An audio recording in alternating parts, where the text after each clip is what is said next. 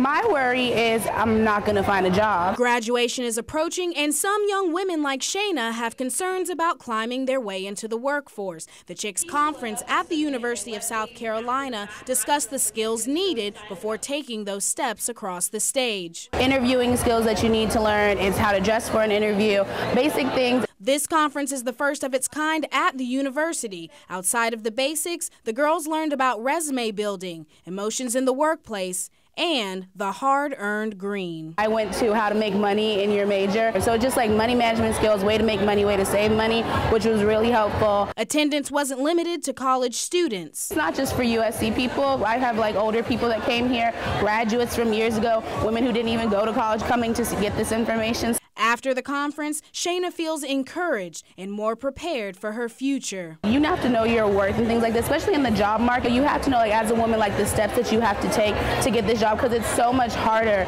to get it. Learning tips for success to step into a bright tomorrow. In Columbia, Leah Holloway, WACH Fox News.